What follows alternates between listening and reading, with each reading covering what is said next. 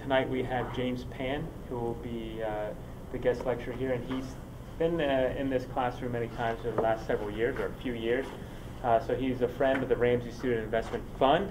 I'll let him go into his investment style and process and record, but just to give you a quick heads up, Mr. Pan has been an investor on his own now for a decade and a half, plus has a fantastic track record that would be the envy of any money manager. I'll let him get into that. But he has a value bend, but certainly he'll explain his own philosophy. And with that, Mr. Pan. Thanks, Rodney, and I want to thank Steve for inviting me. This is just a totally open forum. I have no prepared lecture. So just any questions you have about making money or investments, I'll gladly try to answer to the best of my ability. But just to start, I just wanted to put out the numbers. I gave you guys a handout. And my 15th year anniversary, the first trade for my fund, was on October 1st, so just a couple of weeks ago. So it's been 15 years since I started the fund. Now, for the first 13 and a half of those years, I was managing a hedge fund that charged fees. And then for the last 18 months, I returned all the outside capital and only managed money for my family. And relinquish the fee because it didn't make any sense to charge my family a fee and then get taxed on it and all that fun stuff. But there are several things I want you to notice here. I try to benchmark myself against all these different asset categories, including some very good short sellers, money markets, the Consumer Price Index, a very well-known mutual fund called Fidelity Magellan, the S&P 500, Vanguard Fund.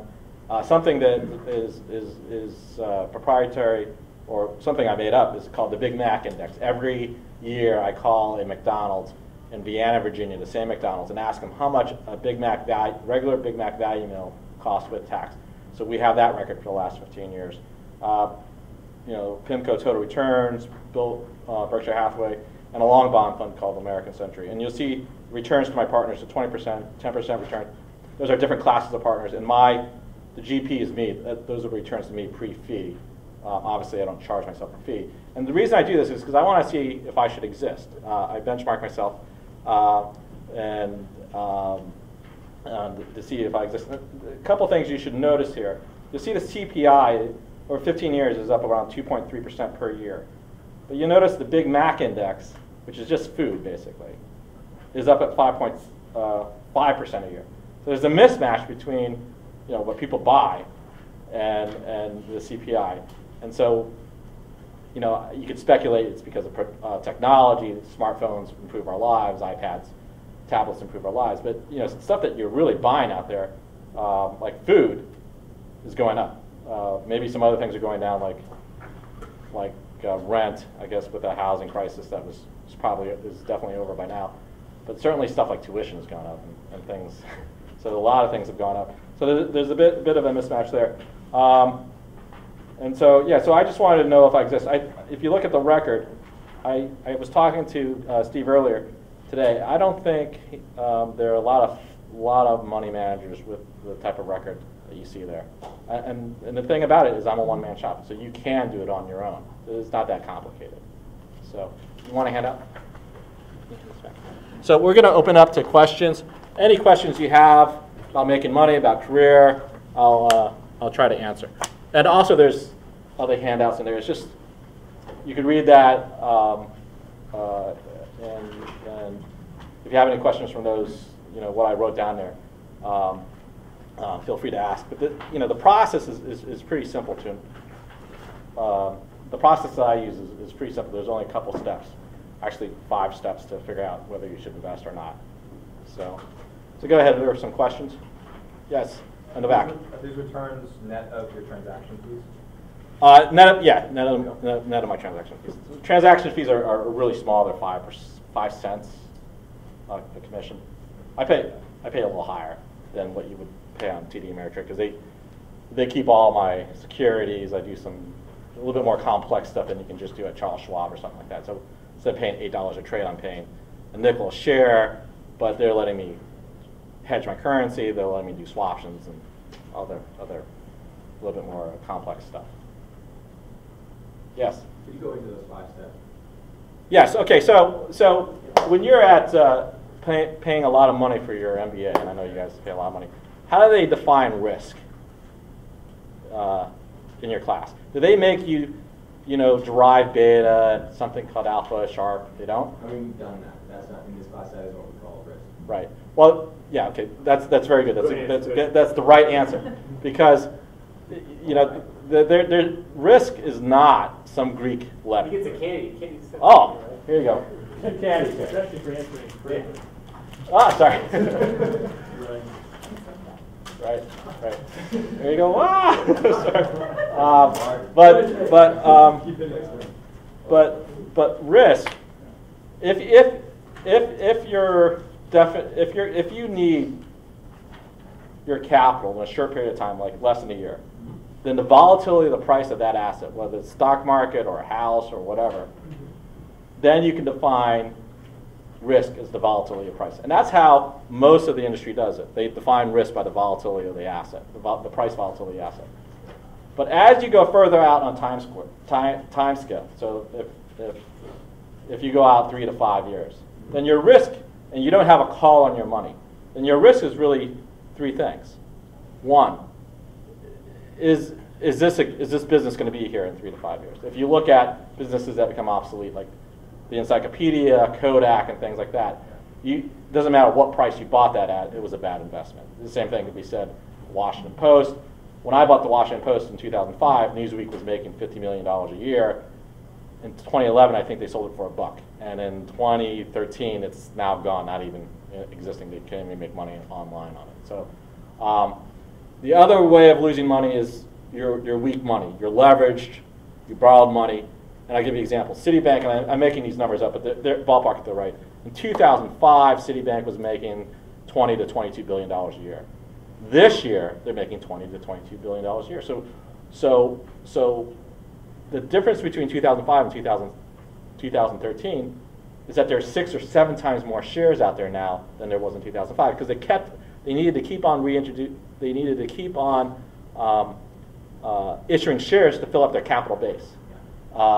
And therefore, those guys will never make, those guys who kept their shares in 2005 and held on to it now will never make back their money, because Citibank's never going to make $140 billion a year. Okay? So that's the second way of losing money. The third way is you just buy too high of a price. In 2000, you could have bought Cisco, Microsoft, Oracle, Intel, and they are all marvelous businesses. And in the last 13 years, they performed wonderfully. Some of them don't grow as much as before, don't grow at all actually. But if you bought Cisco in 2000 at $50, it's going to be very hard to make back your money. So you could buy a great business, but you can pay too high of a price, and that's the third way of losing money. So if you could figure out, when you look at a stock, if you could just say, well, I'm not going to do those 3 things, you've eliminated a lot of your risk. Now, sometimes you make mistakes. Your judgment about the quality of business, like the Post, was a mistake I made, or for-profit education, which is a mistake I made in terms of how good of a business that was. But if you do that enough times, and if you just approach it, how can I lose, when you look at a stock, how can I lose money on this investment? And you figure, well, it doesn't fit those 3, and you think it's a good business, then you've taken out a large part of your risk. I mean, Warren Buffett says, first rule of making money is don't lose it. And the second rule is don't forget rule number 1, right? In picking stocks or assets or whatever you're going to do, there are 1,000 different ways to make money. You can be a day trader, a momentum player, a venture capitalist, an LBO guy, a value investor, a growth investor, GARP. They're all, you can make money in any discipline whatsoever. The one thing they have all in common, the successful ones, the ones that last decades, like Warren Buffett. There's one guy out there who knows how to day trade and all that kind of stuff. I don't know who he is, but I'm sure he's lasted 20 years. They all know how to manage their risk. That's the one common thing among all those guys. And they might do it differently, but they all know that's the one common trait they all have. They all know how to manage their risk. But in terms of flipping that around, there are only really 2 ways to. I'm not talking about day trading, like you buy something at 20 and sell it at 21 the next day. In the long run, again, the longer you go out on the time scale, the 2 ways to make money is the businesses themselves make money. Like I own WellPoint. Okay, and I think next year they said they might make $8. WellPoint is the biggest Blue Cross Blue Shield publicly traded health insurance company. And so they said they're going to make it. They might make $8 in 2014. So I own that at $86. So theoretically, I'm going to get $8. You know, in something, maybe a dividend, maybe price appreciation, maybe debt down payment. So something I'm going to get $8 of value there. But the real money is going to be made is if instead of so that's a 11 PE or 10.8 PE. I'll get paid the real money when that PE goes from 10.8 to like 12 or 13. So you get the multiple expansion on the same earnings. That's where the big money is made. So you make a little bit of money on the actual, you know, the actual earnings of the business. But you make the big money on the multiple expansion from going from you're buying something at 10 times earnings and you're trying to sell it.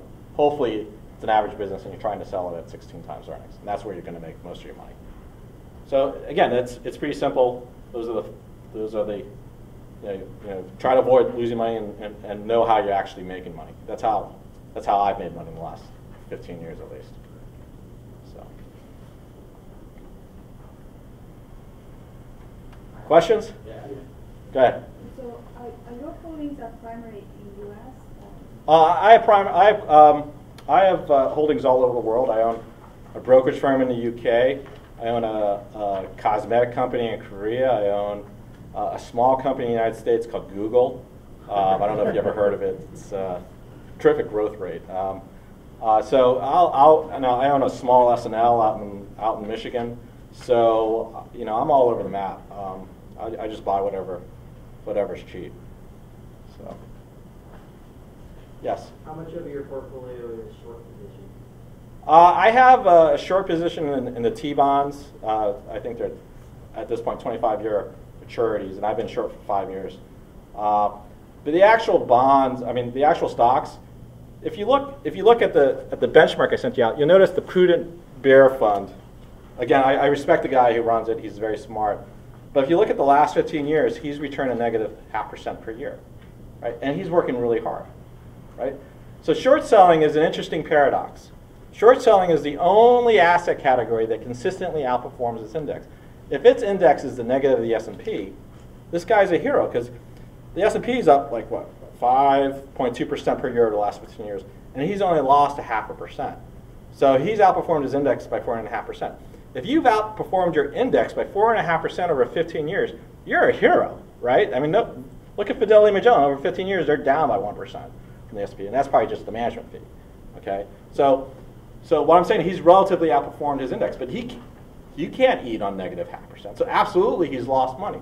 So when you short sell, there's a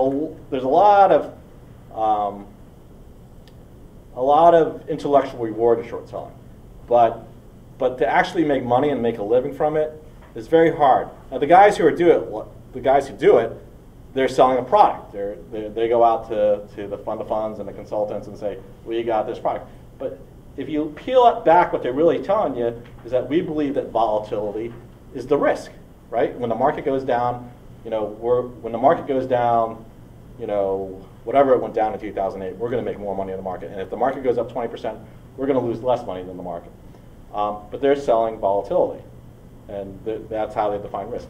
Again, that's how the whole industry was built. But that's not how I do things. And what's interesting is when I got my start in the business, it was 20 years ago. I was a short selling analyst. I worked for a short fund, and it's a great way to start because you really learn how to analyze the business. You learn how to be skeptical. You learn how to analyze a balance sheet to look for exploding day sales outstanding or slowing inventory turns or something messing around with accounting or something like that. So you learn all those tricks. And you learn how to be skeptical in management. And then I started the fund, my hedge fund in 1998, and I was going to be a real hedge fund, short and long and stuff like that. And I don't know if you remember 1999 and 2000. There was this internet bubble, and so I had all these shorts on, and these companies would continue to put out press releases, and the stock would go up 10% that day on absolutely no fundamentals, and it would just be a total distraction. And so after a while in the spring of 2000, I said I can't take it anymore. So I just covered all my shorts, and I think within 18 months, all those shorts were a hat size, maybe less than 5. And I think 2 or 3 years later, literally every one of them was gone. They all went Chapter 11. It's just the problem with short selling is that there's if you are in the long run, and again the short run's different, but if you go like 2 or 3 years, there's just too many things working against you. So, for example, I mean, those businesses, they're overvalued by definition, right? So, you could, those companies like what Time Warner did, what AOL did to Time Warner. Again, this might be when you guys were teenagers or something like that. AOL was probably overvalued, and so they effectively bought Time Warner, although I'm sure Time Warner will disagree that Time Warner bought AOL. But it filled in the valuation at AOL, right? And so when the whole internet bubble crashed in the early 2000, AOL had all that value from Time Warner, and Time Warner had nothing because AOL was worth a lot less than what they merged at. And so you could create a lot of value that way. If you're overpriced stock, you can create value by issuing shares and raising cash, or buying a real operation. And that, again, you're short that, and so you don't want them to build value, but they are. The other thing is that businesses have a natural ROE. So every year, let's say it's an average business that has a 10% return on capital. That's working against you. So the longer you hold it, the weaker you are. The valuation accretes, and you're just losing money. Whereas if you're on the long side, you just sit there, and you should at least make the ROE of the business over time.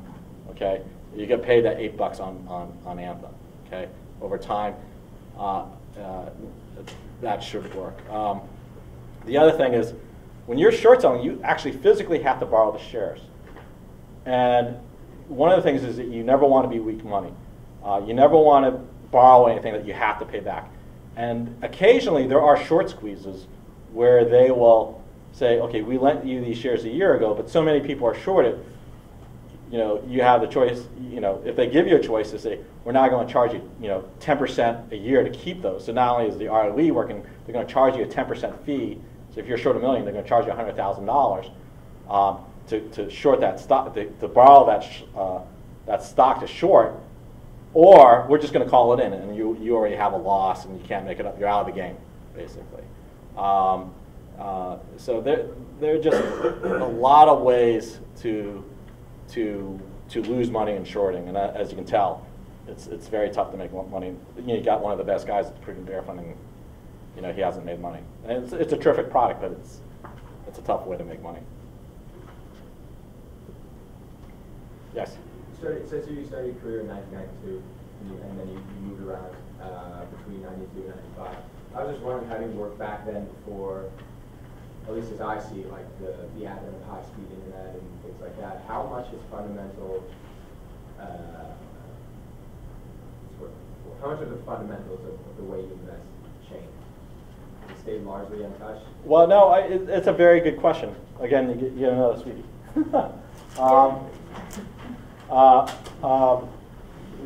When I started in 92, we would spend literally an hour a day just opening the mail to get 10Ks and 10Qs, and then take them and put them in a file, right? And the files would be bulging. It'd be hard to figure out if you're missing something and you're missing a Q, and things like that. Or you would call the service called Disclosure, and you would say, I need it this afternoon. They'd charge you $30 for it, right? Now, so then I start my fund in 98. And what happened in 1998? Well, that's, at least in these corporate suites that you could rent, you can get a T1 line. Yeah. And so that I started my business at the exact right time, because then everything's just a click away. So everything, the playing field was leveled in terms of information. And not only that, it's like now you can go global. You can like in '92, Russia was a very foreign investment. Korea was a very foreign investment. Now people are going to Brazil, going to Poland, going to Vietnam. So the world is more open. That said, you could argue that the harder information is, the more inefficient the market is. And I make money off inefficiency, right? I have an opinion that something's worth $1 and it's trading at 60, 70 cents. In theory, if you win a Nobel Prize, you should say that doesn't exist, right? Rational pricing in efficient markets. But you could. I think arbitrage was much more inefficient then than it is now. It's much harder to, the information flow was not as prevalent then, so there were probably wider margins, more special situations, like you could buy these converts or prefs that would convert into common, so that you short the pref and you go long to common or something like that. So there are a little bit more arbitrage opportunities than there is now, when you can just get any information from 2 or 3 mouse clicks away. But now, once you have all that information, the way you do fundamental analysis in the 90s, the way you do fundamental analysis now is fundamentally the same, right? Yeah, I mean, what I practice as a one-man shop, what I practice is called time arbitrage and revision to the mean. So, as I said before, the guy, most of Wall Street is they're measuring risk on a quarterly, on a price volatility basis. And the reason for that is because if you work for a mutual fund or an endowment fund, your performance is looked at on a quarterly basis by consultants, by maybe some kind of investment committee, and things like that. And so you're worried if your performance looks bad, if your stock just missed or is down 20% or there's some kind of controversy on the stock. You might lose your job if you're underperforming by 200 basis points, over an extended period of time. Whereas someone like me, let's say, I'll give you an example. If this was, 2008, and you're down 15% versus the market down, whatever was down at 30% or something like that, you're a hero, right? You only lost 15%. Everyone else lost 30%. Yeah. If that's me, I can't eat. I can't eat negative performance. I have less money. I have less Big Macs to eat that year. Okay. Now, if you take this year and the market's up 22 and you're only up 15, you could get fired, right? You're underperforming, right? To me, inflation's only 2.5%. Taxes are only 30%. I can eat a lot more Big Macs this year, so I don't really care, right? So that much. That's the one constant thing. Things haven't changed from that perspective. So that has been consistent since '98. I just wait. My time frame is a little longer than the average institutional fund, and that's my only advantage because I don't have the intellectual powerhouse, analysts working for me and getting meetings with CFOs and CEOs and things like that. I don't have that type of cachet that they do. But on the other hand, my big advantage is I don't have a committee overlooking me saying, well, that was a dumb move, right? So that is a big advantage, actually. Yes? Back to what you were talking about before with the bear fund and the short seller, can you explain how you still think that's a success if it's been a loss in all years? No, it's not my job to defend it. No, right. I understand this short selling is hard. Relatively, he's done a fantastic job. Is that what you're saying? Oh, okay, maybe that's what you're saying. Yeah. I'm saying, why would I ever invest in that? So let's say if you think the market's overvalued now, right, and you want to find the best short seller out there, and you don't have the $250,000 and the $1 million liquid net worth to invest in one of these hedge funds and stuff like that, and you just want an active short seller. Well, you could just invest in the no-load mutual fund here and do that. Or if you're a little bit more sophisticated, you can short an ETF or something like that. Or there are a number of different ways. But it's basically if you just want a hedge on your portfolio. So, but what I'm saying is, if you don't care about short-term performance and short-term volatility, and all you care about is long-term value, why do you need the hedge? So you never be. If you're always strong money, in other words, you never borrow money, you have low living expenses, and no one can ever take anything away from you, like a house or your company on a Sunday afternoon, and you're fine. I mean, you'll see this. It's like, during crises, they got to get things done by Sunday night. That's why Lehman failed, because they had to have Bear Stearns and Lehman solved by the time the Tokyo markets opened, which is Sunday night at 8 o'clock or something like that. And if you're a big institution that doesn't have any loans to bank, or doesn't have, it's not depending on the overnight market to to finance your business, if you just had like, I don't know, like $20 billion of cash sitting around, you can go pick up, I think the bid for Bear Stearns, or the takeout price was only $1 billion. The takeout price was $1 billion, but I think they just paid a fine on the mortgages for like $13 billion or something like that. So the exit costs of Bear Stearns were a lot higher than anyone anticipated in 2008. So if you're strong money, you can avoid any of that. And if you say, I can take the stomach of a 30% markdown on a mark-to-market basis. But if you're going to do that, you better know what you own. You better know the value of your companies. So it's really amazing. I go, and I talk to people. Like, I'll quiz you. So if someone owns, you guys, does someone own Apple? Name me a stock of what you guys follow. Who owns a stock, whether in their personal account or the following class? Give me a stock. IBM. Okay, what's it worth? Not what Yahoo quote says. What do you think it's worth and why? Probably higher than it's trading at, because they've got a strong management team. They've managed to reinvent themselves over the years. There's lots of opportunities for them in data analytics. Mm-hmm. Where would you sell it? Where would I sell it? Yeah. That's a good question. Well, do you own it? The fund. Okay. Well, my point is, why would you ever own it unless you had a strong opinion on what it's worth? And why would you buy it unless you're buying it at a discount? Right? I mean, the big thing about value investing is that there's something called margin of safety. People heard about margin of safety if you read Intelligent Investor and stuff like that. Well, margin of safety is really two different things. It's valuation and balance sheet, right? So let's go back to the process. The process I had, there's two ways to make money. But there's something more behind that. So when I look at a stock, not only do I look at how I lose it, I have a very short checklist on what I essentially need to buy it. And there's 4 items on the checklist, and I need 3 of them. The first 2 are absolute requirements. One, I need a strong balance sheet. Okay, has to have net cash, not burning cash, or it's a consumer product company with reliable cash flows that have an interest rate to EBIT to interest ratio of like 6 or 7 or whatever the number. The higher the number, the better. In other words, absolute stable finances. Okay, so that's the first thing, and that's absolutely essential. And number 2, it has to have a low valuation. Something on a, does everyone know what enterprise value is? It's market cap plus or minus that. It has to have like an enterprise to normalize EBIT of something like 8 times EBIT earnings, normalized EBIT earnings. And then so it has to have those 2. And then it either has to have one of the other 2. It either has to have good management or it has to be a good business. If you get the first 2 and you get a good business with bad management teams, which happens all the time, then that management team will eventually be taken over and fired.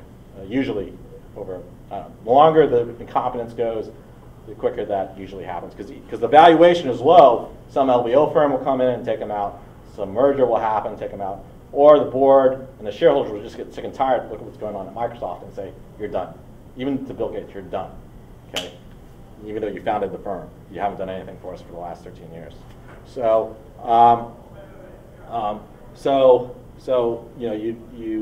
you can buy a mediocre business where you have good management teams and they understand that all they have to do is just liquidate the company or sell the company, and you can make money that way too. So if you just have the first 2 and one of the other 2, usually you'll make money. And so the process is easy. If you have the checklist of how to lose money and make sure you stay away from that, and you have this checklist and realize the only way you make money is through the multiple expansion, a little bit from the earnings, that goes a long way to my methodology right there.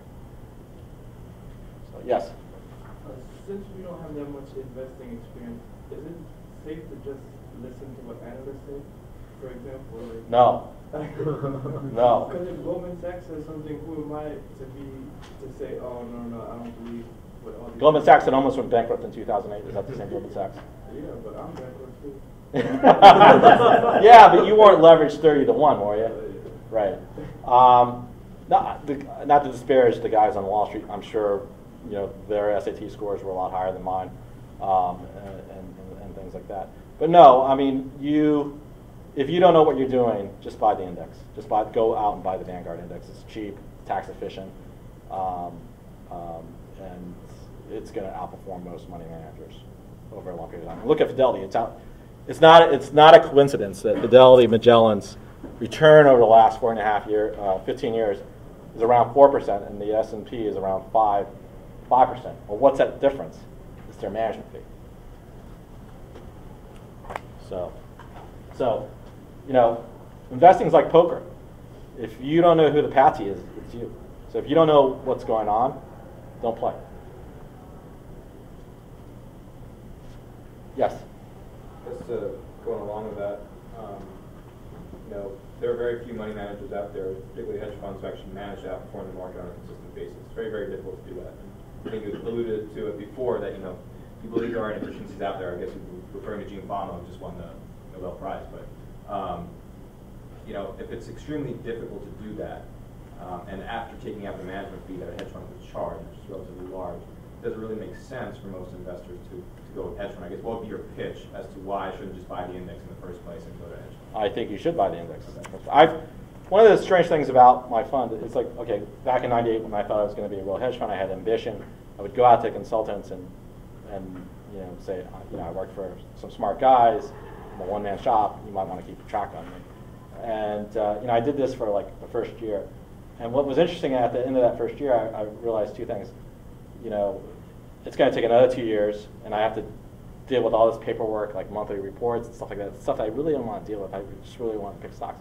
Number two, I was very fortunate in that my family had capital, and I know a lot of money managers don't start out like that. They don't have the family capital back then, but I did. And so after the first year, I just ignored marketing and just tried to pick stocks. And what I realized at the end of that, by the time that third year ended, my performance was pretty good. It was like 15%, 30%. Like the third year, I shot the lights out. It was like 55% or something like that. And I realized that if I did well with my family's capital, that I didn't have to worry. I was going to be comfortable. I had a comfortable enough living just from the profits of the family capital. And if I did do well, that the way my personality is made up, I would be really feel guilty about taking other people's money and not doing as well as Fidelity or the S&P. And that's why I benchmark on these guys, because I got to be honest, why should I exist when Berkshire Hathaway is out there and he's a lot better than I am? So I continuously benchmark myself against these other viable firms or viable entities.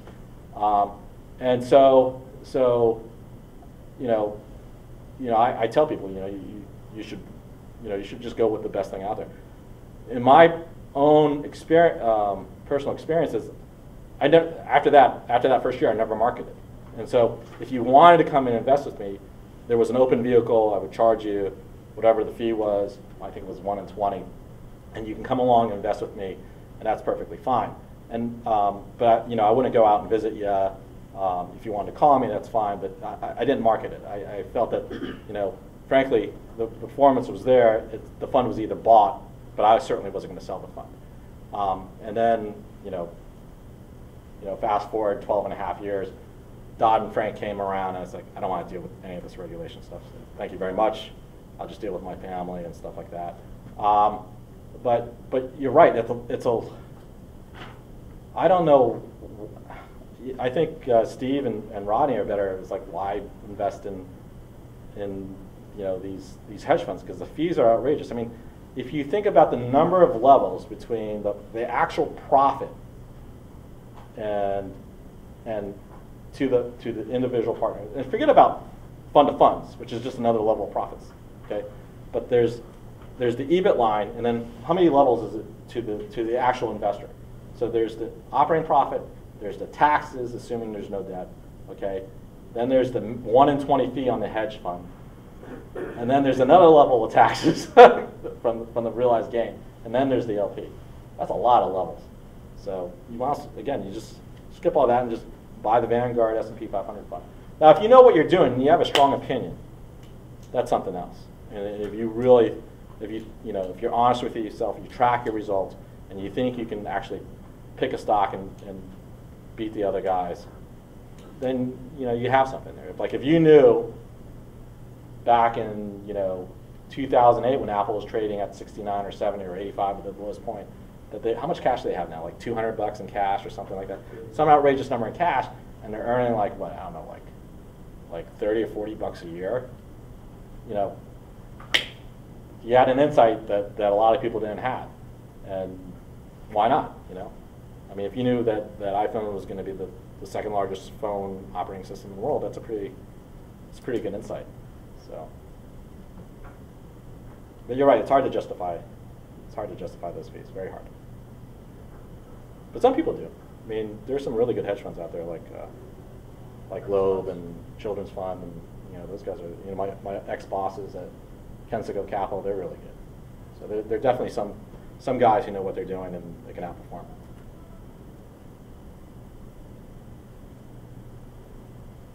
Any other questions? Yeah. I have a couple. I just wanted to know, I guess, all right, first of all, I don't want anything anymore. I've had too much candy already. That's why he's I just asking. wanted to know how you go about finding stocks. Is it that you track sectors that you have an interest in personally? Do you just read a lot? Do you use certain websites? I don't know. Do you look for like games or something like that? How do you do it? Again, that's a very good question. The good thing about this business is that after 20 years, you know what to look for, and you have a certain, you know, kinship to certain industries, like, you know, technology or software. I prefer because generally they have a very strong balance sheet. They usually have net cash. Financial firms are very complex, but I seem to know them a little bit better than, or have more, I think, more accurately, more success with those investments than other investments. But you know, I do look at the 52-week low list, and you can tell, like if you go to Barron's, when there's a bull market and a bear market. In the bull market, like there is now, most of the stocks, like a heavy preponderance of the names will be in the 52-week high list. Or in a bear market, like, you know, half the stock table will be in 2008 and the winter of 2009. Half the stock table was in the new low list. I get a lot of idea flow from my friends. A preponderance of idea flow from my friends. And again, as a one-man shop, I'm sort of cribbing because, I like to talk to people to see if I'm making a mistake in my thesis. So I'll call up a friend who owns a stock and say, what about this risk? What about that risk? Or things like that. So yeah, I get a lot of idea flow from that. But I'm constantly reading. I read 2 or 3 papers a day. The Economist, tons of SEC stuff, tons of research report. You know, every day I'm probably reading like 100, 200 pages of stuff. So I'm really a professional reader, really. You're an engineer, right? Like an engineer? Yes, yes. Does that factor into the way you look at companies, tech companies, like that? In the sense that, you know, engineering is about redundancy. Okay. And so if you think about value investing, it's a redundant system. If you look at it's a process. Engineering is a process, right? If you look at the way the margin of safety is set up, you have 2 levels of safety. One is the balance sheet. Number 2 is the valuation. Again, let's go back to the balance sheet. Again, you never want to be weak money. Okay. So when a 2008 happens, okay, you can't do anything about the stock price action. Everything's going to get flushed down in 2008. What you can hope for is that you've done your homework beforehand, and that company can take its strong balance sheet and make its shares more valuable by either buying back their own shares at a low valuation or taking out market share by taking out the competition. So again, you know, I'm sitting here, I'm losing like 1 or 2% a week, but I'm not losing a lot of sleep because I know my companies are taking out market share, strengthening their organization, and things like that. So that's, you know, that's where you insist on a strong market share. But even before I enter a position, I assume that something's going to go wrong, or the reason I'm entering the position, I assume something is wrong, because you're buying something cheap. The reason why you're buying something cheap is that there's something wrong. It's like when you go to Safeway and they have that cart with all the dinged up cans and stuff like that. It's still edible, but it's not attractive. Well, that's what value investing is. You're getting those cheap cans because there's something wrong with it, but it's still usable. And so the reason why you insist on a strong balance sheet is because you want that company, that equity position to survive. If you bought equity position in GM or Ford, it's a flip of a tail whether Ford survives, which it did, or whether GM, the equity is wiped out and the bonds are wiped out too. So So, you know, before you even enter a position, you should assume that things are screwed up or things are going to get bad, and you want to make sure that they can survive that bad time. So that's why I always insist on a strong balance sheet. It takes a lot of risk out. Yeah? I was wondering, how often do you kind of change your positions? I know you, most of your time is probably spent in investing. How often are you actually? Whenever it hits full value, or fair value, or fairish value, like I was just telling Rodney and Steve, I hate my portfolio now. A lot of things are full value.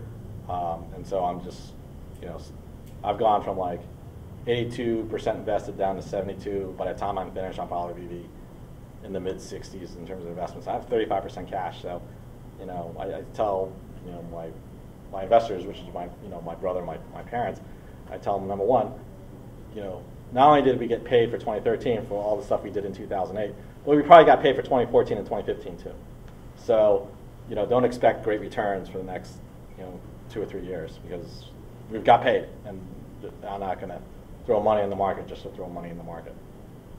So, I mean, the toughest thing to do in investing is just sitting and waiting. It's not the reading.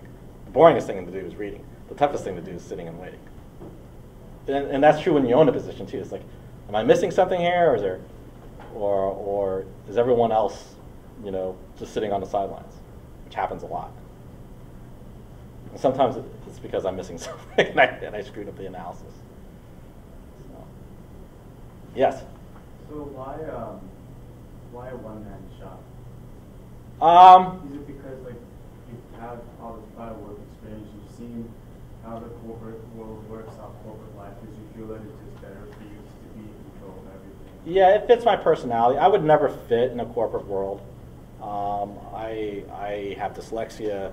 I can't write a memo and stuff like that, so it's just easier to work for myself. Now, it doesn't mean I don't have intellectual partners. Right. You know, some of my best friends are some of the best value investors in the world. It's that, but I always felt that if you're going to have a partner, and it works for most hedge funds are partnerships. They have 2 general partners, and I guess part of that is because if they go to the consultants and one of them gets hit by a bus, they want that redundant system there. But you know, I always felt that if I had a partner, it's just outsourcing, you know, 30 to 50% of my portfolio. It's a marriage, and you may not like agree with the position your partners are taking in a certain stock, but you got to live with it. Just like when you get married, you got to live with certain, you know, you got to live with your partner's peccadillos, right? And that's part of the deal. And I didn't want to, frankly, deal with that. And so, you know, let's say if me and a friend who works for another fund, we're working on the same stock, maybe he likes it more than I do, so maybe he makes it a 10% position where I make it a 3. And it doesn't matter because I'm not tied to him. We're just doing the work. We're bouncing ideas off each other. No fuss, no muss. So that's how it worked for me. So, but other people who I have a lot of respect for, and I think they're going to be very successful, you know, love the partnership thing. I mean, you know, you look at Munger and Buffett and stuff like that, and you know, certainly there are a lot of them that are out there that work well. It was just how it fit my personality.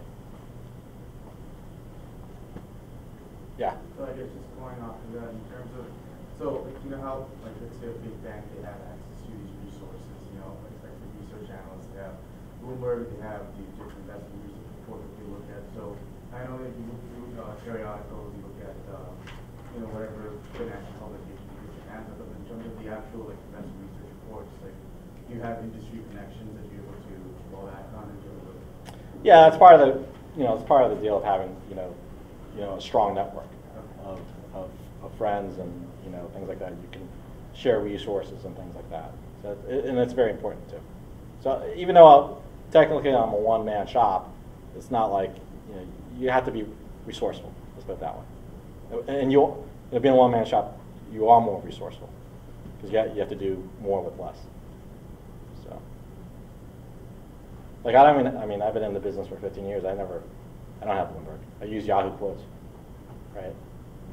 And Morningstar and Value Line. So it's really not that much more complicated than that.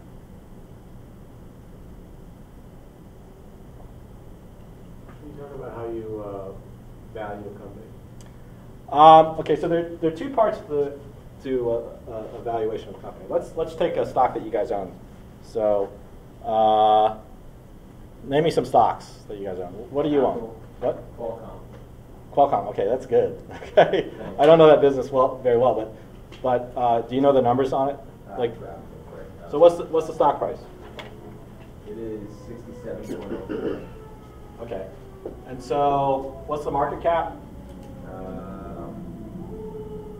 115 billion. 115. Yeah. Okay, and what's the net cash per share? I'm sorry. What's the enterprise value?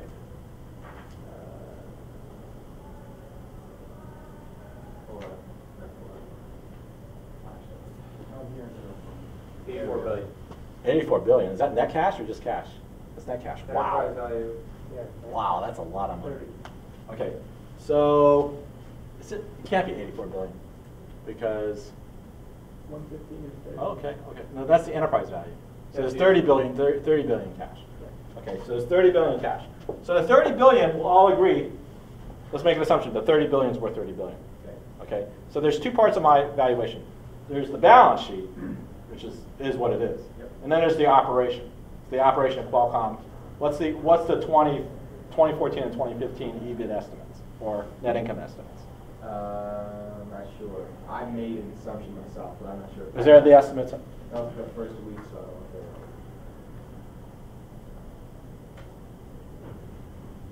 know. Okay.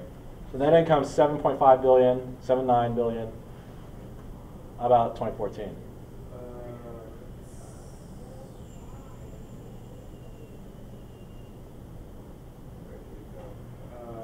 2014. Is that EPS? Yeah. Okay. 492. 4.92. 4.92. And what's 2015? 5.2. Okay, 5.2. And I don't know, I know that's a great business, but I'm not sure, frankly with Qualcomm, I'm not sure what happens with 5G or 6G. So that's the key there. Well, let's say assume it's steady state and it keeps on growing. So you have this, this is worth, how many shares are outstanding?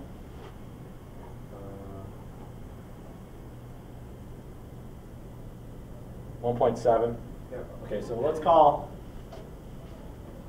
this like worth $2 a share right there. Okay, so that cash is $2 per share. Does everyone see how I got that? 1.7 divided by 30. I'm making an estimate, rough estimate. It's actually a little less. It's like $1.8 a share. But let's make it 2. Okay, so the second question is, what are you willing to pay for these two numbers? And what's it worth in 2015? That's a revenue growth. 4.9. It's earnings growth. That's earnings. These are earnings. So if I were to go to you and say, you know what? I'm going to pay you $35 for this.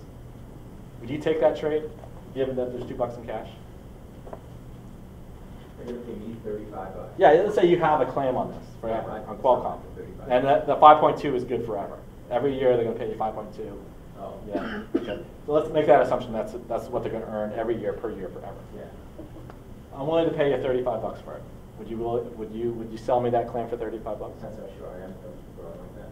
What? Depends how sure I am they'll keep growing like that. Well, let's say you're pretty like you're 80% sure. No, I wouldn't take that. Okay, that's the right answer, right? Because why would you sell me anything at 7 times earnings? Yeah. Right? Especially in a world. Not only I'm not really buying it from you at 35. I'm really buying it at 33 because I had a $2 there. And plus, by then they'll have another $5. Right? So really, that $35 is really a $28 price. Does everyone see where I got that? So $2 off this year and then $5 off next year. Did you get that? I'm still a little confused. Okay, so I'm offering $35, right? But they already have $2 in cash, so I'm really offering $33, right? But next year in 2014, they're supposed to earn another $5.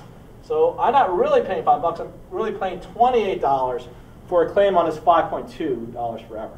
So that's like 5.5 times that year's earnings. That's ridiculous. I wouldn't do that, right? So the question is, what multiple would you pay for this? If I offered you $100, would you take that deal? It's closer to what you would take. Yeah. Right. Right. I mean, you could. That's the game you play. Everything has a value.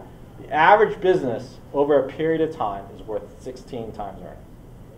Okay. And the reason why you get there, I'm making a shortcut of everything, But if you say the average business is at least equal to the 10-year Treasury yield, the inverse of the 10-year Treasury yield, and the average 10-year Treasury yield is traded at like 5.5 for the last 50 years, even though it's down at 2.5 now, it's been as high as 11. The average is 5.5. If you inverse that, that's 16-ish. I think that's a little higher. That's like 16. It's a little bit higher. So the average business is worth 16 times earnings. So you could say Qualcomm is better than the average business or worse than the average business. If you say it's better than the average business, then it's $100. 20 times 5 is $100. Plus, the $2 that's currently on the balance sheet, plus the $5 I earn next year, 107 is fair value. Okay? What's the stock price today? 66. Wow, that's interesting, isn't it? That's a lot of upside. So the question is, what happens in 5G? If anyone on YouTube knows what happens in 5G, let me know. But see, that's the thing. That's where it comes in, where you have to read their campaign and cues and go through their competition and see what's really happening. Then you get an idea, or at least you. Welcome to my world. That's what we do. Right. Right. I mean, like I own Bank of New York, right? And they said they have a savings plan of $600 million of savings every year, and they took the restructuring charge 2 years ago, and yet their expenses are moving up higher at a faster pace than their revenue. Yeah. Where's the $600 million? So I have to go. Now I'm going to call the company and ask them, but before I do that, I got to figure out what's going on with Northern Trust and State Street, because those are the competition. You notice little things like transactions are off for everyone on Wall Street, Bank of America. The stock exchanges their transactions are off. So, that's the type of work we do. That's why I'm reading 100 pages a day. So, did everyone understand how I got the valuation? It's not that hard. There's two things. There's the operation and there's the balance sheet. So basically, you're saying that it should be 107 is a fair price, and it's going for 67, which is a $40. Yeah, so you do the IRR, right? You're buying a claim at 67. You think the fair value is 107. Now that's, I don't know. I think Qualcomm is very interesting. Okay, I don't know it that well. Right. Okay, so it comes to understanding their business and where are they going to be in 5G and 6G. What's their relationship to ARM, which is the microprocessor of smartphones and things like this. So I don't have enough in it. But I tell you what, after earnings seasons, I'm going to try to find out. Right? Do I do another company? Excuse me? Do I do another company? What other companies you guys own? I have a quick question. Sure. You said the average earnings is 16 times, but why did we multiply by 30 here? No, we multiply by 20. Oh, 20. Okay, because let's just make the assumption that they have something for 5G and 6G. Then I would say that Qualcomm is a better than average business. And you go around, when you guys are driving in a car or thinking or looking at businesses as you're walking on the street, you should, if you're gonna be a professional investor, ask yourself: is this a good business or a bad business? Is like selling newspapers a good business or bad business? Well, if you sell it in print, it's a pretty bad business. Maybe Jeff Bezos can make it a better business. Okay, is selling, is Visa, MasterCard, is that a good business or bad business? That's a pretty good business. Right? Is Google a good business or bad business? That's a good business. If you're selling, something that takes a lot of capital, and you hope that they're going to come and use that service as a product, then maybe that's not a good business. So is it a possible way to, for example, because that number seems pretty important, that 16-time earning, maybe take an industry and then kind of divide it back to see what. Well, that's a good question, because not all businesses are worth 16 times. Exactly. And I personally am trying to reconcile this myself, because one of the margins of safety is you buy a good business. You buy an average business, and that gives you a lot of margin of safety because you just wait, it's not going to get destroyed. But what happens when you buy a HP, which is trading at 6 or 7 times earnings right now? Okay, is that an average business? Well, you can make an argument. No, PC is not an average business. The printer business is going. It's probably not going to be bigger 5 years from now than it is today. You can make an argument that services and software business is above average business. But I'm thinking hey, I'd be happy if I bought it at 7 and sold it at 12. But by conceding that I'm willing to sell it at 12, I'm conceding that it's a below average business by definition. And why should I be investing in a below average business? Well, maybe it's because that's the only thing open on the market right now. And, you can still make money from 6 to 12. So, but you have to, that's where the judgment comes in. Is this and you're not going to be right all the time. But if you're right 80% of the time, you'll be fine. So, but that, you should constantly play that game. Is this a good business? And bad business? And that's why in this business, in the stock picking business, the longer you're in the business, the better you are. Like if you're a baseball player, your skills decline after, I don't know, 12, 13. If you have a 15-year career, that's exceptional. Whereas in stock picking, if you're in it for 15 years, by definition, you're going to have more than enough money to live because it's a very self-selecting business. The market will find your weaknesses. The market is like water. It's like the current doesn't seem very strong every day, but over time it will fill in your weakness and it will take you out of the game. So if you're in this business, the longer you're in this business, by definition you survive. If you survive, that means you've had to have done somewhat well over that period of time. So, but you should play these games in terms of the businesses you like and why. And more importantly, then when you have that business targeted, you want to inverse it. You want to, and this is a very engineering way of thinking, but you want to say, how can I destroy this business? And so you want to see if those things are going to happen or not, and what can make those things happen, and be aware of those risks. So. The evaluation of Apple? Or who's doing Apple? Okay. Let's start simple. Do you know how much cash per share they have? Do you know how much what the cash per share is? Okay. So let's call it 130 billion. And what's the number of shares? Why are you thinking 130 billion? Because you could see on the Bloomberg that there was 146 billion and Right. and then it was 16 billion in preferreds. So you take out the preferreds. 900 million. A billion. Okay, and so it was like $140 a share or something like that. Okay, so it's 140. So that's pretty good. So you start at 140 bucks. Stock's trading at what, 500? 540. They call it 500. So you're buying the actual business, assuming tax efficiency and stuff like that, which you can't really because it's an island. You're actually buying the business at 360. And so what's the 2014 earnings?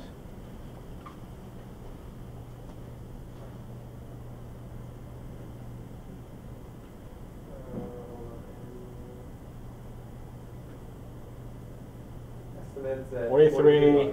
43.30.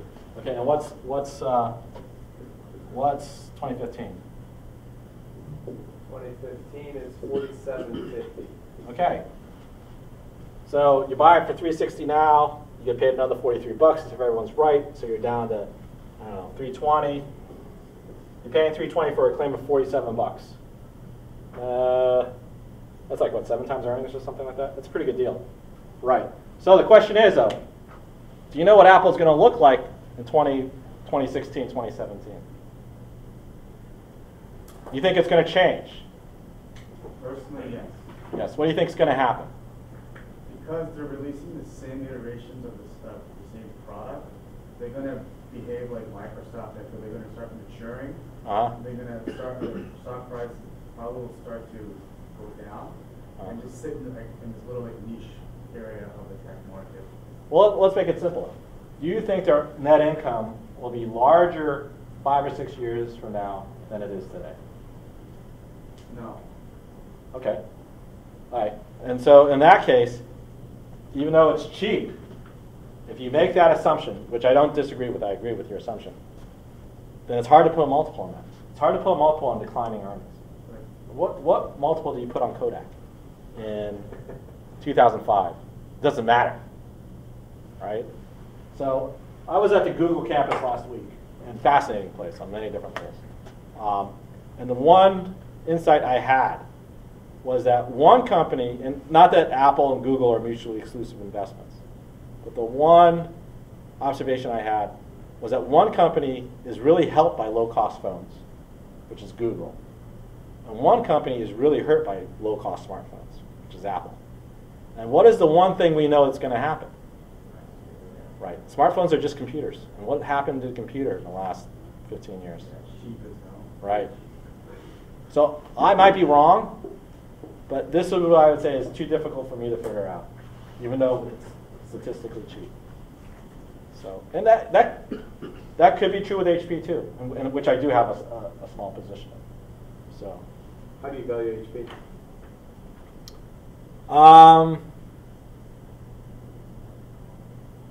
I'll give you one better. I'll do Samsung, right? Okay. Samsung also makes handsets, right? It's in Korea, right? And you could buy their junior securities at like $960. I'm not making up these numbers, okay? And so Samsung is really 4 different businesses. It's the phone. It's the chips. They make DRAM chips. They make TVs, and they make glass for your screens. Okay. All the value was all the operating profits from phone and then chips. Right. So they have 2 securities. One is the A class share, and one's the B class share. One's voting, one's non-voting. They're called common and preferred. Preferred in Korea doesn't have the same meaning as preferred in the United States. Preferred, yet it's actually more akin to a junior no vote. It's more akin to like a junior common security in Korea. But you could buy it at like $950 a share. Okay, and there's like $250 of cash and other investment securities there. They have like all these interholdings and stuff like that. It's crazy. But there's like a lot of assets on there. Right? It's like worth $250. And I might be off by $50 or something like that. But in other words, you can buy the business at $700. And they're supposed to earn like $200 a share. So that's 3.5 times after-tax earnings. So it looks really cheap. And so I bought 200 shares, right, just to keep it the market. But I wouldn't put that much money because their phone business has mid-20 margins, right? And the chip business is the dynamics are actually going up. But that's unsustainable. Mid-20 margins in the phone business is unsustainable. And that's why I didn't buy a lot. It was too cheap to ignore. And the thing is, if you break down the businesses and you say, even with mid-20 margins, I'm only assigning a 0.3 times revenue valuation for this because eventually the margins go down to 3%. From 25 to 3, 20s to 3, it's going to be ugly. But eventually the margins go only 3%, call that 0.3 times revenue. If you do that, if you break down the valuation, you still get like $1,400 a share. So there still was enough margin of safety in there for me to, if it wasn't going to go bankrupt, you still have the segments that are worth a lot, and it's still worth $1,400 a share. $200, not going to be $200 in a couple of years. It's going to be a lot less. So HP is the same. HP has several different businesses that have different valuations. They have the network equipment business. They have the old EES, which is sort of like Accenture, but not nearly as well run. They have the software business, which is a decent business. They have the hardware business divided between the PCs and printer business. The printer business is a pretty good business, although albeit declining. And the PC business is a really, really tough business. So you would just break down the segments in HP. But that's a good question. I don't know. I mean, if you have to use a 12 multiple, maybe you shouldn't be buying the stock. But on the other hand, 6 or 7 times earnings, that's a real cheap stock. So you can make money. You can, I guess, the bottom line is you can make money off bad businesses just as long as you buy at the right price. And I'm not saying HP is a bad business. I think some of their businesses are pretty decent. So. Your thoughts on Washington Post and its new owner? Well, he chose the right guy. I mean, Don. I love Don Graham. He's one of the CEOs I really admire. He does things the right way, and he chose the right owner. I mean, there's you want someone with vision who can withstand the deep pockets. And Jeff Bezos there are two people who I think could possibly replace Steve Jobs in terms of vision, in terms of value to the consumer. And one is Jeff Bezos, and the other one is Larry Page. And Amazon is a great service. They definitely changed the landscape, and it's going to be tough. Tough for a lot of people to compete. It is tough for a lot of people to compete with them. It's not going to get easier. And so, frankly, with the Post, it's all about Kaplan at this point. I mean, the TV business is pretty fully valued. If you fully value the TV business and the cable business in the balance sheet, then you're paying like half revenue for Kaplan, which is not just higher education, but it's also test prep and things like that. And no one knows where education is going to go. It's obviously unaffordable at this point, not just at the nonprofit, not just at the for-profit schools like Apollo and Strayer and Kaplan, but at this, at the state schools and at GW, the affordability of tuition it's unaffordable, and things are going to get rolled back. That plus you have other technologies out there like MOOCs and TED. There's a lot of ways to learn. Maybe you won't even need a degree anymore. Maybe if you just prove that you pass this computer artificial intelligence class on a MOOC from MIT, and you can prove that you passed it, maybe you can get a job at EDS without paying a $160,000 CS degree from some school. So things are changing. It's hard to figure out where things are going to go. Things are going to be. Career advice? I was very lucky. At a very early age, even though I studied engineering, I realized what I wanted to do. I wanted to be a stock picker, and not only, a stock picker, but I wanted to be a value investor. I was reading a book called The Midas Touch, which was written by John Train, and The Money Masters, which was also written by John Train, right before I had to choose which business school I was going to go to. And one of them was Columbia, and the other one was UVA.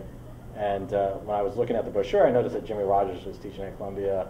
And I also noticed that at the time, this was 20 years ago, that UVA had exams on Saturday because they were so busy there in the middle of the week with classes. And that Columbia had Friday off. so here you go. I'm signing up. Who cares if it costs twice as much at the time? But it was actually a very good investment because I was able to transition. I was actually working started at Accenture when I got out of engineering school, and I was able to transition out of IT into investment management. And it was not easy because the big companies like Fidelity and Putnam, they wouldn't give me a chance because I had no experience, no background. And it took me a long time to find a job in investing, and particularly value investing. And then it took me like a year. I decided that I wanted to be a value investor in my second year at business school. So from that September, beginning my third semester there, until I think the end of September of the next year, until I got my first paid job in investing. And even then, it was getting paid half what a starting MBA from Columbia was being paid at the time. I had to pay my own benefits, and I had to work in my own efficiency. Not even a bedroom. It was an efficiency, and it was on the first floor, and it was way up, way east in Manhattan. But Columbia, I was very lucky because it was Columbia. I was able to make a lot of that. Even though no one gave me a paid job, I got a lot of great experiences just from the interview process. I think I interviewed with 20 value investing firms in that 12-month period, and you get to meet people at these things. I mean, the person who gave me my first internship, non-paying internship, is still a very close friend. And I met him because he was on. I just went up to the alumni office and said, "Give me 3 names who I can call for career advice." And I went into this gentleman's office, and I said, "I work for you for free." And he said, "I still don't think you're worth it," but he gave me a shot anyways. And I was able to parlay that until he gave me his contacts, and I was able to develop a lot of relationships that way that are extremely invaluable even to today, in terms of idea flow, in terms of friendship. But the key there was passion, because I definitely knew what I wanted to do. And I was willing to pay a heavy price in terms of short-term it was a lot of delayed gratification because, you know, I paid, you know, I was willing to take half salary for the first couple of years, pay my own benefits. You know, there was a lot of delayed gratification there. Let's put it that way. So, but it, I can't. I'm really lucky in the sense I found my passion. Not a lot of people have found their passion. So, whatever it is, whatever your passion is, take your risk now and follow it. So, I mean, it will pay off dividends. You know, way that are well worth. Nothing is worse than having a job that you don't have passion for. That's a tough way to go through 40 years. So maybe along with the career advice, what sort of good habits, if people want to be an investor or even just invest their own money, what sort of good habits should they start creating now that will serve them, 10 years, 20 years from now? Well, always be strong money. Okay, try not to borrow money. I can understand why you would borrow money for a house. I know this sounds simple, but I can understand a mortgage given the tax deductibility of it and the fact that houses are still relatively cheap. But obviously, pay off your student debts as soon as possible. Pay off your credit card debts. Never have credit card debt if possible because that's really high cost. But try to bank figure out what you're spending a year and try to bank that and leave it in a checking account and don't invest that because that's your rainy day fund. Because stuff is going to happen in your life, and you just don't know when. And you always want to be strong money when stuff happens. So whether you get laid off from work, so you're not going to panic immediately and take the first job, whatever, that you don't like and stuff like that. And again, it takes sacrifice. It takes delayed gratification. I'm not saying it's easy. But there's no secret to success. It's just passion and discipline. I get up. I'm usually at my desk at 5:40 in the morning, every morning. Now you say, I'm very lucky. I really don't have to work for a living anymore. Why are you up at 5:40 in the morning? Not only that, at 10 o'clock at the previous time, I'm still reading stuff, right? It's because I love what I do. So I'm very lucky at that.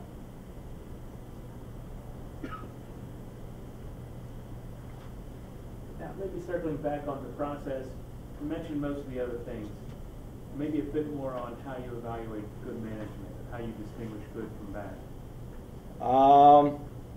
It's like art, when you see it.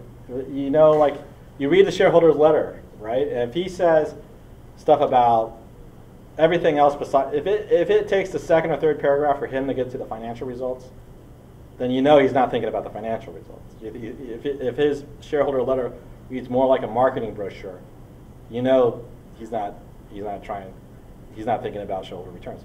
But if he's talking about return on capital, EPS, he tells you what went wrong and why and how they're going to fix it. If he's having an honest dialogue through you, then he's a good CEO. I would recommend that for examples, you should read Don Graham's of the Washington Post. He writes one of the best letters around. He's very honest. Now, not always successful, but very honest and working things through, and he's having an honest dialogue with you. Obviously, Berkshire Hathaway has a very honest letter. Strayer, which is, again, has not been a successful investment with me, and it is in for-profit. But if you read that, his letter, the chairman's letter in there, it's one of the best letters I've read. Signet Jury, which I don't really have a position in anymore, but it's Jared's Jury and Kay's Jury. If you read their shareholder letter and the fact that they measure return on capital and things of that nature, that CEO is trying to tell you something. Costco, Expeditors, those CEOs, Progressive, those guys are trying to tell you something. They're trying to treat you as a partner. They're trying to treat you with respect. On the other hand, if you go into, if you look at a CEO and he does a merger and he says it was accretive, when the cost of issuing a bond right now is 2 or 3%, which implies that that's his hurdle, that's intellectually dishonest. If you were a manager and your subordinate came with you and said, we're going to spend all this money and we're going to get a 4 or 5% return on capital, you would shoot the guy. You'd say, go work for someone else because that's inadequate here. You're going to take on a risk. You got to tell me the return on capital, and it better be in the mid double digits for taking the risk. And that you hear about all these acquisitions, and it's always you hear the word accretive, And it's just so intellectually dishonest. It's what Wall Street wants to hear. It grows the EPS. It tells you nothing about the economic value add. The economic value add is defined by the reason. You put $100 in, when are you going to get your 14, 15 bucks out in perpetuity per year? And if you're not going to get it, don't do it. Right? So that's when you know. And, I mean, you know, you can still make money buying mediocre management. You just have to wait until they get fired, which happens. It happens a lot. So. It hasn't happened much given your returns, but you mentioned for-profit education, some other mistakes that you stumbled upon? Well, I'll tell you the mistake of for-profit education, because I think the first time I came here to speak like 4 or 5 years ago, I was all hot and heavy about this company called University of Phoenix. And I think I bought it at 60. Today, it traded up 20% because they beat their numbers. They still had negative enrollment, but they beat their numbers. And it traded at 25 bucks a day. So I was really wrong on for-profit education. And I lost 10% of my net worth on for-profit education, because it wasn't Apollo that I lost my money. It was this company called Career Education, which I had a huge amount of investment in. And when I originally did the analysis on for-profit education, I said, this is the perfect business. I was buying them at 8 times or less EBIT, which is my first criteria. They have super strong balance sheets because you pay all your tuition up front, right? They had all net cash per share. So that, 2 of them right there. Return on capital is infinite because there's no capital involved, right? These are for-profit universities. Any capital is paid by the tuition, prepaid by the tuition. So the return on capital is triple digit, right? All of them are buying back shares. Great, good management, good business, solid balance sheet. So how did I lose all that money? Well, they abused, and it wasn't just for profit, and it wasn't all the regulation that came in, because there was a lot of noise about regulation and these guys scamming everyone and stuff like that. But that's not what killed them. This is what's killing the whole, not just the for-profit, but the whole education industry right now. It's simple. When you abuse your pricing power, when you raise your service greater than the cost of inflation over an extended period of time, it's just a matter of time before the consumer revolts and they just don't buy your product. And that's what the whole industry did. Whether it was in-state schools, private nonprofit schools, or for-profit schools, they just continued to raise their tuition 5% a year. And you can't do that. You just price the middle class out of the market. And what you're seeing now is huge tuition cuts going on. Right? I think there was this, I'm sure I got this wrong, but there's this university, a public school in Maryland called John Carroll, something like that. It's some liberal arts school in college, and in Maryland. I may be getting the name wrong, but they had to fire their president because he missed his numbers. They had he was shooting for 500 and he came in at 400, and they dismissed him. It's the college, higher education is priced way out of the market, and the market's reacting. Schools are giving more tuition discounts called scholarships now. So if you guys are paying full price, you should go talk to the financial aid office. They're willing to cut you a bargain, maybe. We'll delete that from the... Yeah, right. But the whole industry abused that, and that's why these for-profit investments were an absolute disaster. So, because you would think, if you're training someone to have more knowledge so they can increase their economic position by being better trained, that's a good product to have. But when you continue to price it out of the market, there's you're gonna lose a lot of people. So what other industries are doing that right now? What businesses? Well, that's a good question.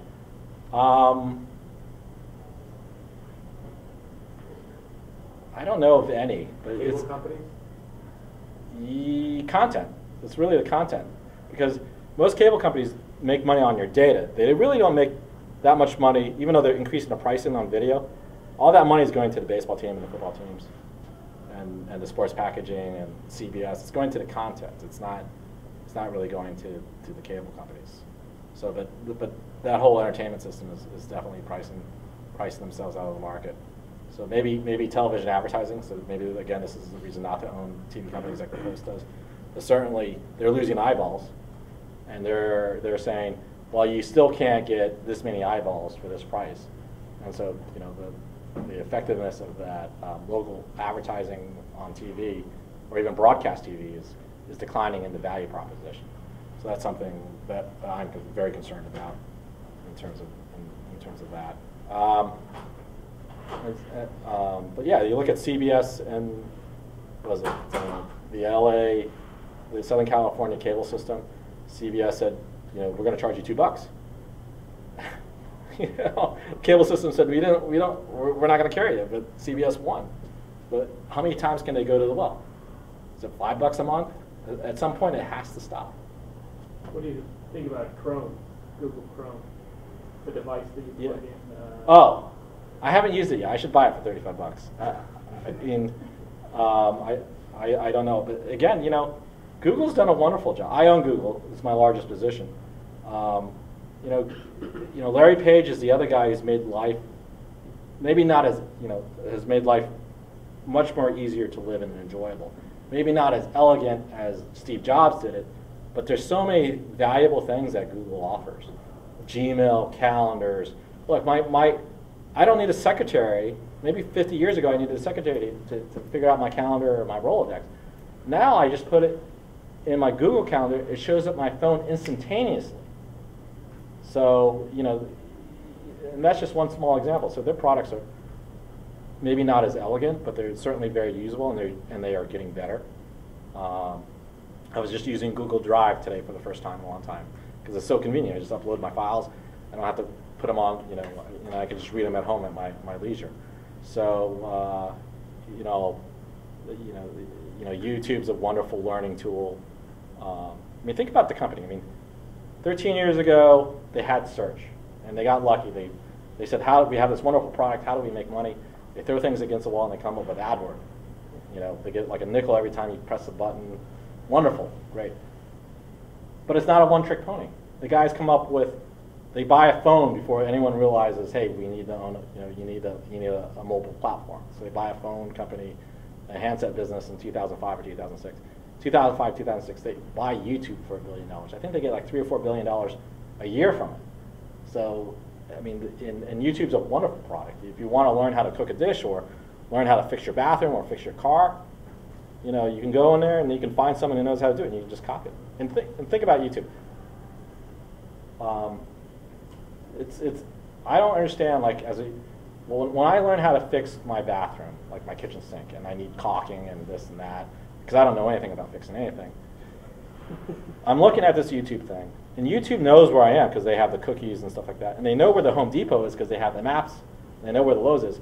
I don't understand why when I'm looking at that video, 5 seconds later, I don't get a coupon from Home Depot saying if you come in the next 24 hours to buy caulking, we'll give you half the caulking off or something like that, or something. Or like when I watch a movie trailer, I wanted to go see, hey, what's this Gravity thing all about, right? So I go on to YouTube, watch the Gravity video, and I say, oh, pretty neat, I don't want to get, it looks like a good movie. But I don't understand, okay, so YouTube knows I'm watching it. They know where the movie theater is that I'm going to go see it at because I pressed on the movie theater. I don't understand why I don't get $1 off for the popcorn, right? Because the popcorn is 99% margin for those guys at the theater. Google will make 50 cents and I'll save $1, right? Everyone's a winner. So, I hope that's going to happen. If that happens, then Google's still if that is true, I don't know for a fact that is, but if that is true, then we're still in the second or third inning for Google. Now, if I'm right, that means Google could be the most valuable company. The implication is that Google is the most valuable company so far in history, because we could still be in the second or third inning of YouTube. We could still be in the second or third inning of mobile. Think about mobile. What if you opt in to say, hey, send me coupons, and you're walking past a Starbucks, and it's 2 o'clock in the afternoon. There's no one in that Starbucks. They send you a coupon because you're within 100 yards of it. Come in, we'll give you 50 cents off a grande, whatever. Okay, the material costs for coffee and tea are incrementally 35 cents for even the largest drink, a venti, or maybe 40 cents. It's nothing. Okay, you save $1 and they earn $2 or $3 that they wouldn't have earned anyways, right? And that's not even there yet. So maybe I'm wrong, but I just see what can be done, and I'm thinking I'm excited. Forget about being a shareholder. I'm excited about being a consumer, right? And that's great. One of the reasons why I love Costco is that I'm excited every time I go to Costco because I'm going to get some kind of good deal, right? That's a great franchise to have. Even that. Yeah. What's your outlook on the U.S. economy? I have no idea in the short term. In the long run, I'm wildly optimistic. I mean, there's just so many things that make our lives better. 5 years ago, no one ever heard of an iPad. How many people have a tablet here? They're wonderful devices, right? I was just on the Google campus, and I'm thinking about the driverless car, and how wonderful would a driverless car be if it works, which I assume it will, and it's going to take a long time. I mean, it probably won't affect me. It will affect you guys more because you're younger than me. But think about the number of people who die in this country. Forget about the number of people injured, but just the number of people who die from auto accidents, 33,000 people. What will that go down to? That's like maybe 20,000 lives saved a year. You know, that'd be wonderful. All that free time it frees up. You don't have to drive. You just spend time on Facebook or Google, right? The amount of energy savings from that, if everyone's in a driverless car, you can draft the cars next to each other, just like a bicycling team. You can save serious amount of fuels from doing that. So there's just winners all around if they get this driverless car thing. And that's going to happen, and it's a wonderful thing. So I'm wildly optimistic on the long-term progress of not just America, but the world. Yes? No, I was going to ask pretty much the same question. Oh. So do you think the S&P will go up next year? Because I can't put the money in your fund anymore. Yeah. I might as well just do the S&P, right? Well, the question is, what's the S&P worth? So before you make an investment, you have to ask yourself, what's the S&P worth? And so I think next year the estimates are for $120, maybe 115.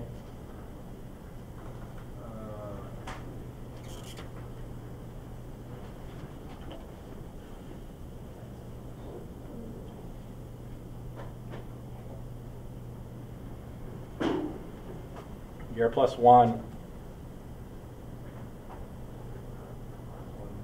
Okay, 122, 123. What's the S&P trading at today?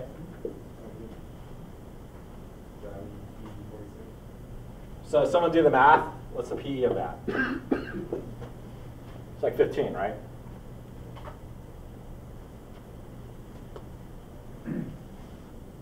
I'll do it. Yeah. I'm not, 14.2. Yeah. Okay, 14.2. So, the average PE over a long period of time is 16-ish. 14.2 to 16. Is that enough margin of safety for some people? Maybe. If your time frame is long enough, certainly. But to me, in my range, that's fair value-ish. So, I've been telling a lot of people, and this is just my opinion, and I certainly can be wrong, and I certainly would not be surprised if the next move of the market was up another 20 or 30%. But this certainly is not cheap. I'm not saying it's expensive, because at 14.2, it's not, but it's certainly not cheap. I mean, would you buy stock if it was worth 16? Would you buy it at 14.2? Yeah. Well, okay. Yeah, but in general, you'd rather buy it at 12, right? Yeah. So I'd rather wait until 12. I'd rather wait until this goes to 14. Buy that. So I mean, just think about it. So in the depths of February 2009, the depths of the last bear market, the S&P briefly touched like I'm making this number up. It's around the moment, 625. So would you buy America at 6 times earnings, or the S&P 500 6 times earnings? Well, the thing is, you didn't know that in 2013 it was going to earn 123 bucks. But if you assume that America was basically okay, and that eventually it would earn 120 bucks sometime in your lifetime, well, within a reasonable short period, I guess 5 years is a short period. Actually, 6 years is a short period. 6 years out, you can buy a claim for 123 bucks, growing at 7% a year. You can do that all day long, right? So your number is not 17, but it has a 14 in front of it, and it will happen too. Everyone has asked me. They hear that I pick stocks for a living, and they say, what do you think is going to happen? I said, I can only guarantee you 2 things. I can guarantee you that there's going to be a bear market, right? I can't tell you why, and I can't tell you when, but it always happens. People always get scared. But it could be a long time between Gene is like, yeah. So our group is working on energy and utilities. So I was interested in knowing if you do any investing in that area, and also if you have any ideas or thoughts about where different parts of that industry are going. We're debating selling some of the. Are you talking about oil exploration? Well, I mean, it's a huge industry, energy Right. and utilities cover Right. so much. Right now, we own an integrated oil. We have Chevron, Schlumberger, and then 4 kind of. Yeah. Well, I personally am interested in Chevron and Exxon because they're trading at 9 or 10 times earnings. I don't know anything about them except for the valuation. I really can't. I mean, that valuation is obviously where and they're not going to go bankrupt, obviously. So I would look at that. The utilities, electric utilities, you know, the rates are going to be capped, so it's just a bond. So it's a matter of price. My guess is that because everyone's diving for yield, there's not a lot of long-term potential in utilities. But going back to the Chevron and the oil,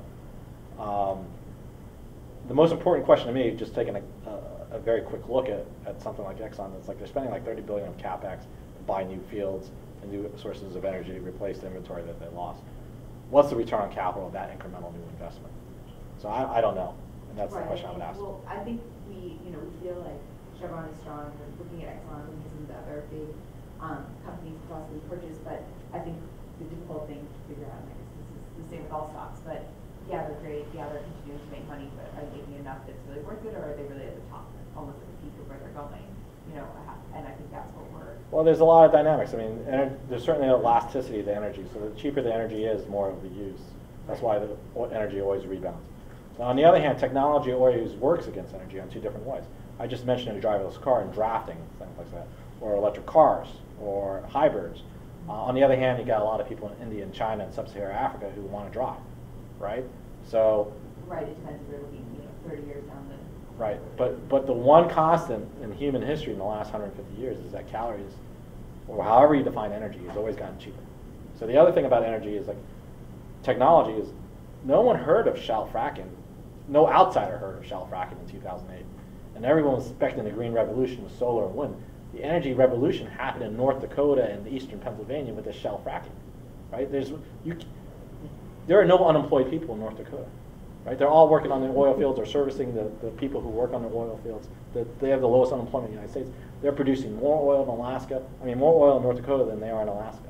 They're helping us become less energy dependent than, on the Middle East. I mean, we're still not going to get out of the Middle East, but it just there's just so much upside from it. I'm not talking from an environmental point of view. That's a different debate. But from an economic point of view, cheaper energy. More jobs in the U.S., more manufacturing jobs in the U.S. It improves our trade balance, it improves our currency, it improves our flexibility. So you just don't know what's going to happen. In general, energy does go. If we get in a war in the Middle East, then energy is going to spike. Okay, but over a long period, energy always comes down in price. At least in the last 150 years. Well, and then just to follow up to that, with the fracking, and that it's economically great, but maybe could have very serious environmental implications in the future that we don't know about yet. Do you ever let anything like that? Yeah, you have to be concerned because even if things believe it or not, things get blown out of proportion in the media. I know it's hard to believe. So you can spin a story and that's it, right? I mean, that's what's going on in northern New York, right? Why is eastern Pennsylvania pumping out stuff and not northern New York? Just because you have political. Okay, but even not overblown issues. I mean, just in general, like other issues besides fracking. Even just related to energy or utilities or water utilities being able to have access to enough water, things like that. Would you be concerned about those future environmental issues? I'd be concerned if I'm putting my future in Arizona about water, yeah, or Southern California, definitely. Or Vegas, yeah. I mean, think about it. Man's only been there as a civilized force for the last 100 years. I mean, you didn't have a metropolis in Phoenix in Southern California drawing all that water from the Colorado River for all those years, right? So what's going to happen? 50 years is nothing in terms of the human experience, right? So yeah, I'd be worried if you need that stuff.